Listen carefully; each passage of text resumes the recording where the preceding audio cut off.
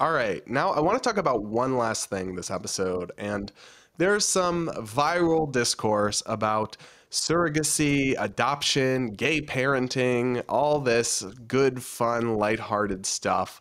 And it started with a viral video that's been resurfacing on Twitter because CBS News has posted it. It's now have been viewed 31.5 million times, at least impressions on Twitter. The caption is, "This is the moment Ben and his husband Aaron met their daughter Charlotte for the first time." Let's roll this clip. Aw, that's exciting. Are you ready to meet your parents? Are you?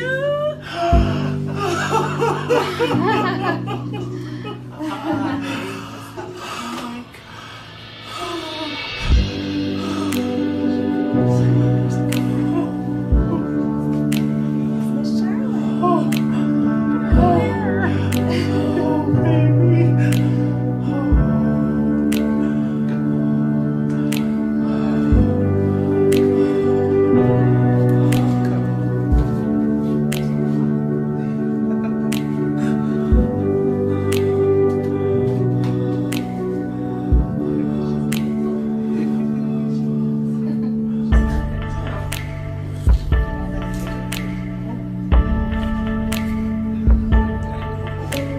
So my initial reaction to this was just like, okay, it's a little cringe, but happy for them. Whatever, keep scrolling.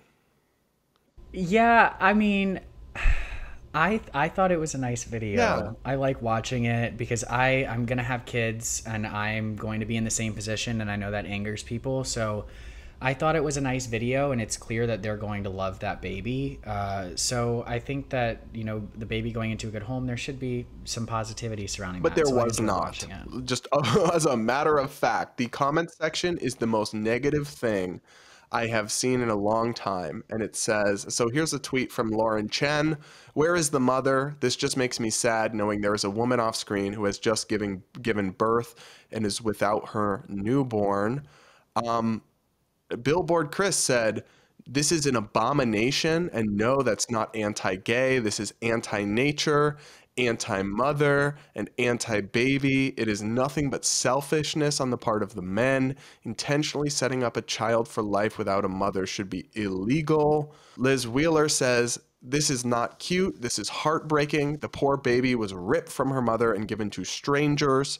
A woman named Marina Medvin says, "This is an act of cruelty to the baby. Shame on you." Another person said, "A child is not to be traded. A child is not to be taken from a mother at birth and sold to men who act like they just got a fancy new car." Other people bizarrely accuse this couple of human trafficking because a lot of them assumed this was a surrogacy. A little bit of fact checking would have actually shown you that it was several years old and it was an adoption. The birth mother actually picked them to be the parents of the baby.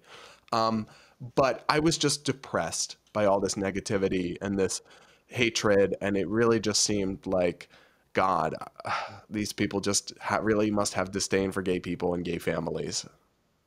Well, yeah, and can you reread that tweet from Billboard Chris again? Because there's something I want to point out in it, but Yeah, he I said, need to "This hear is it an again. abomination, and no, that's not anti-gay. This is anti-nature, anti-mother, and anti-baby. It is nothing but selfishness on the part of the men. Intentionally setting up a child for life without a mother should be illegal."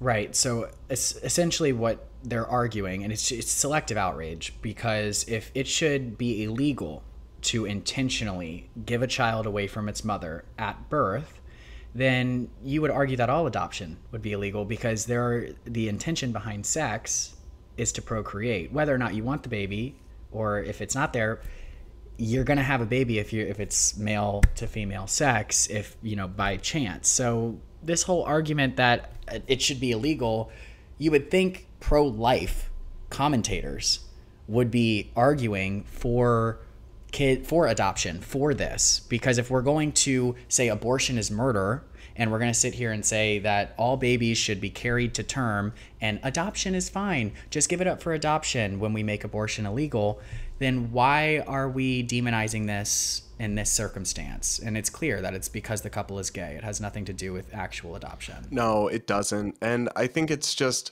it's it's the opposite of selfishness. They're opening their home and their pocketbook to take care of somebody and give their love and their attention to a child. And I think it's a good thing. I think it's a selfless thing. If you're selfish, trust me, I know a lot of selfish gays, and they go on cruises and they live the life, and they wouldn't dream of adopting a child from some mother who doesn't want their child. Like, it's just not what they do.